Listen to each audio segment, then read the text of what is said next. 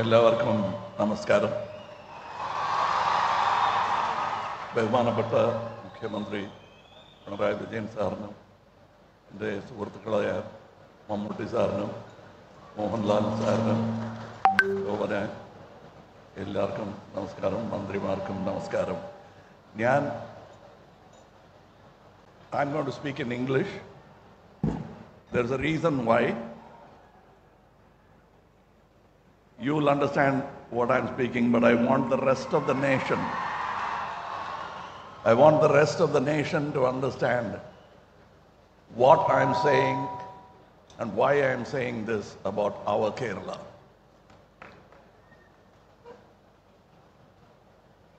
Kerala holds a very special place in my life and its journey.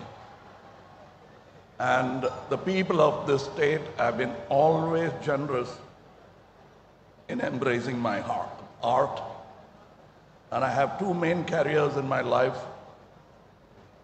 One is as an artist and another as a people's representative.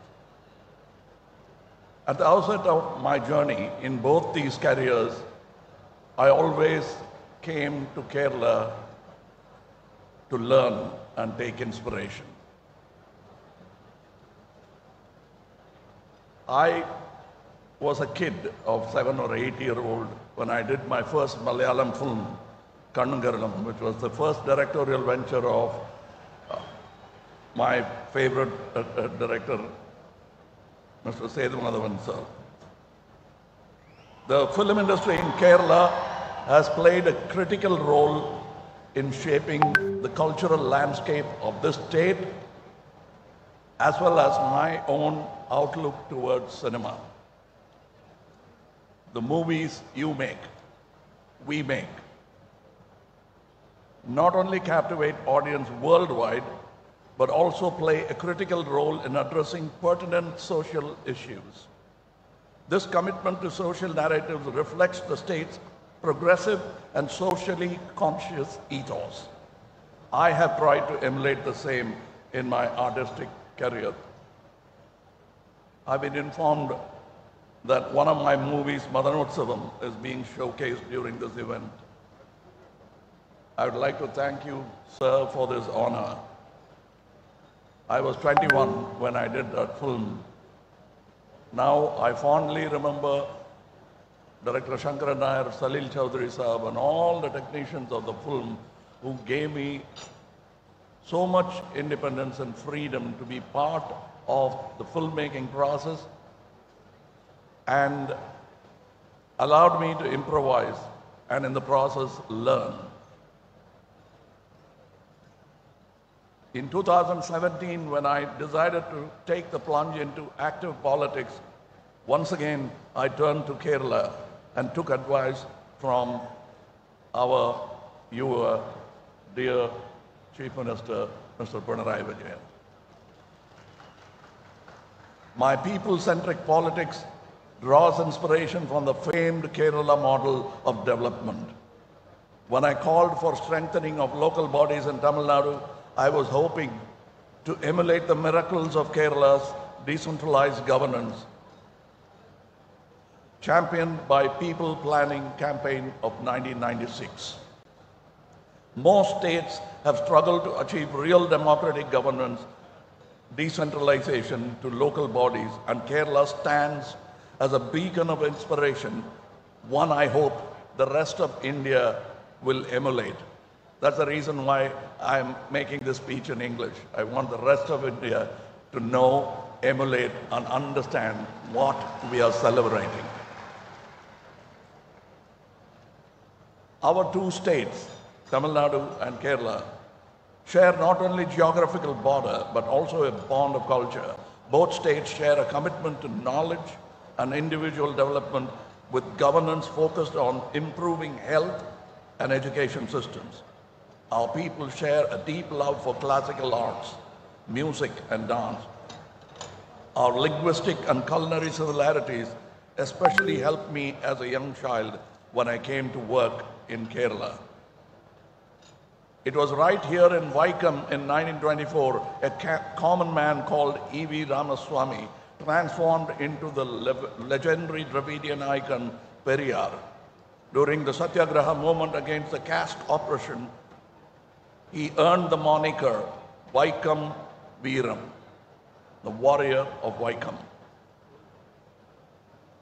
Most people have forgotten, but the world's first elected communist government was the 1957 Kerala government of the iconic leader EMS Namboodiripad, much to the chagrin of CIA and other people.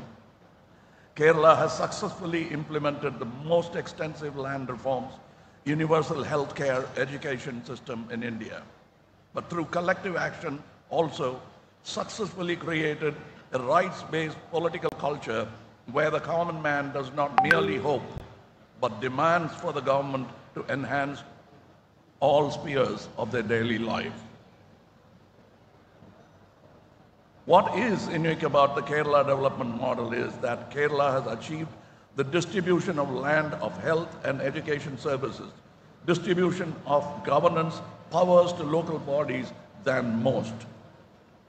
Today, when governments focus on growth-based development model, Kerala has charted its own path by showing the world that economics is not just about growth, but also distribution. What is the point of double-digit growth if it only benefits a select few?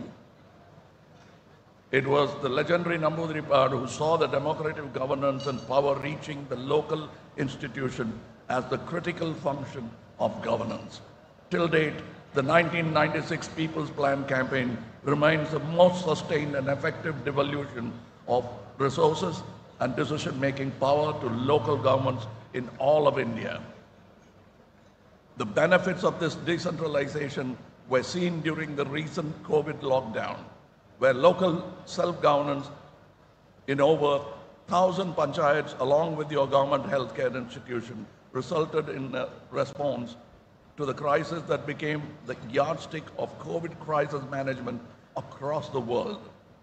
The COVID-19 crisis has demonstrated governments with robust and flexible welfare system are far better at reducing the social cost of economic contractions and accelerating recoveries.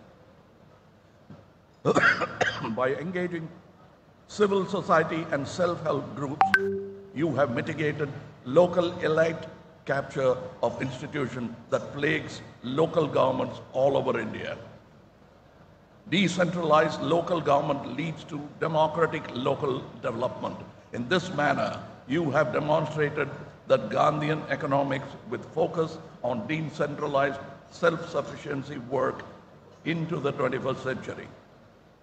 In my humble opinion, Kerala is the first state in India to successfully create a robust safety net through its universal education and health models. Your state's ability to harness its diaspora through cultural soft power and has hard dollars through foreign remittance is a lesson to other states to similarly focus on universal healthcare and education. In this day and age of neoliberalism, when the role of a state is constantly diminishing, Kerala has demonstrated to the world that its state institutions have been more effective in dealing with daily issues and major crises owing to both its political culture, its politicians, its ability to develop power and capacity to involve civil society in governance. But as all capable leaders, Honorable CM Pinarayi Vijayan has shown that he is not just satisfied to sit on the laurels, but to ambitiously strive for excellence.